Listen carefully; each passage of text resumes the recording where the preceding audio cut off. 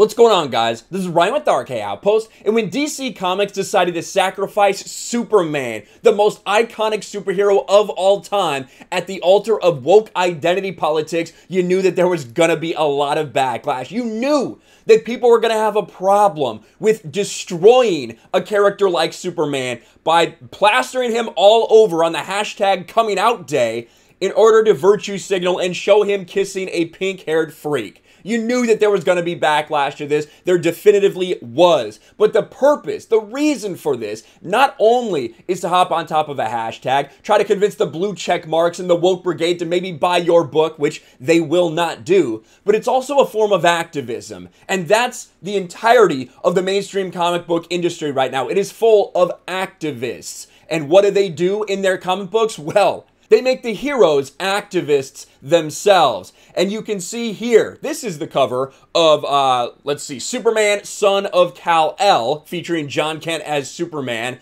Number 5. Well, number 7, we continue to dig down and embarrass the character of Superman. Tom Taylor, once again, our Superman joins other heroes on the cover of Superman, Son of Kal-El, number 7, out in January. And you have John Kent's Superman, school strike for climate.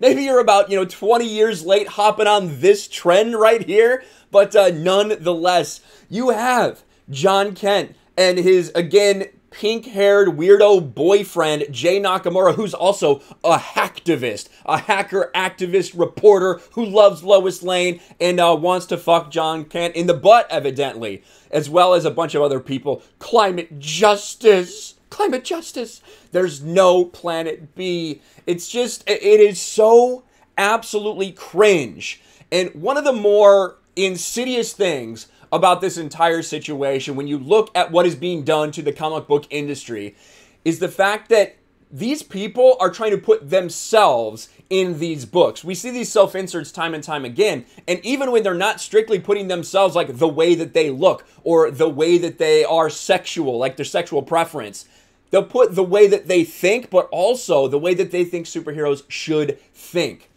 Because what they're trying to do is say that, look, Superman is an activist. Superman's an SJW. How many times have you heard that? Oh yeah, Captain America, of course. Captain America loves to fight for social justice. Captain America is woke. Captain America is an SJW. Yes, of course he is.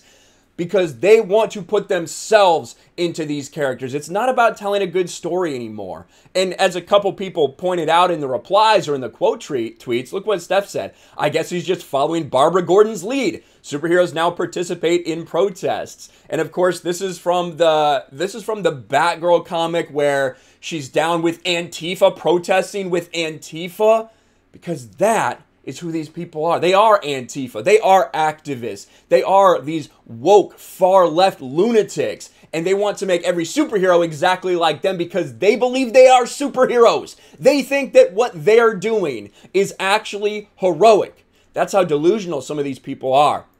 But some of the reports on this are laughable. Superman's next big fight is against climate change. The Man of Steel is about to take on a real-life problem that impacts everyone on Earth, as DC's new Superman will fight climate change head-on.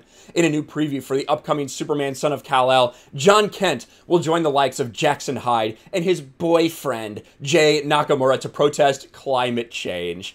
John Kent had quite an eventful month, as he just became the new Superman after his father left Earth. As he tries to navigate in a world without his dad and his replacement to the world's greatest hero, John will also develop a new romance with his friend, Jay Nakamura. Earlier this week, DC Comics confirmed John Kent is bisexual.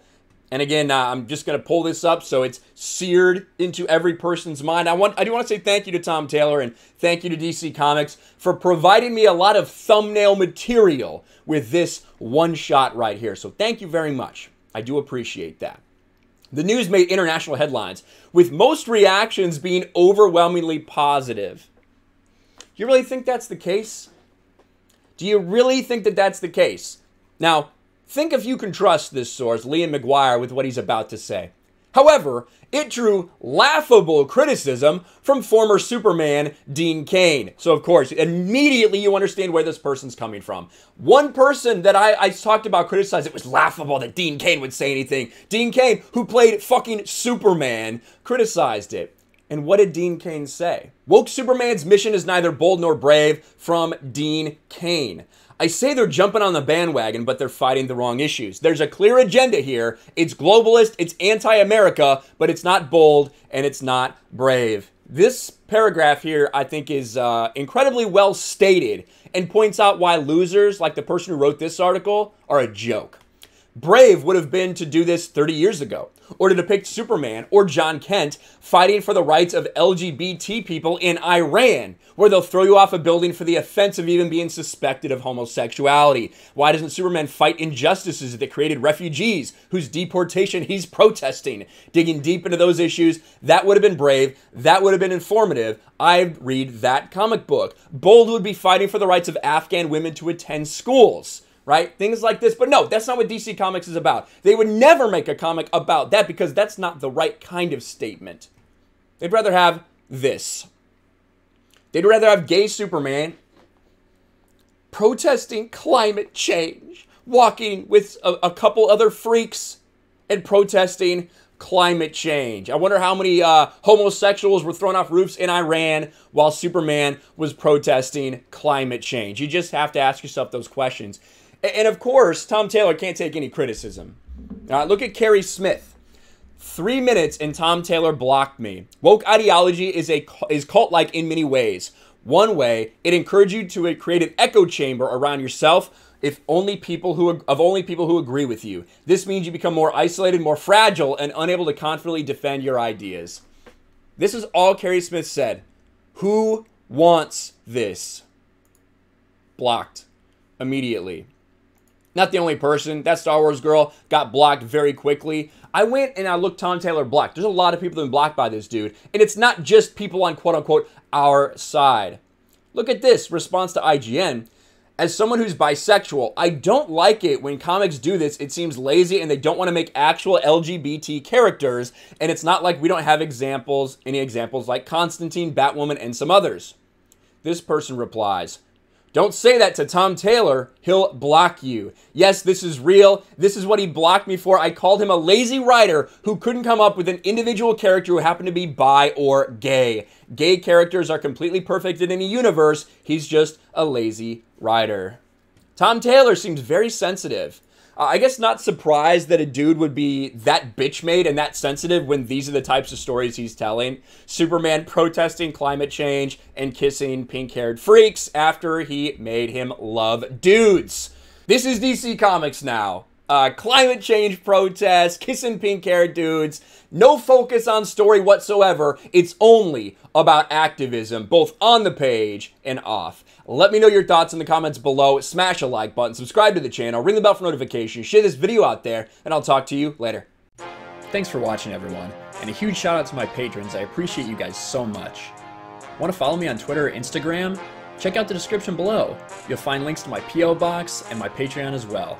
And I'll talk to you guys later.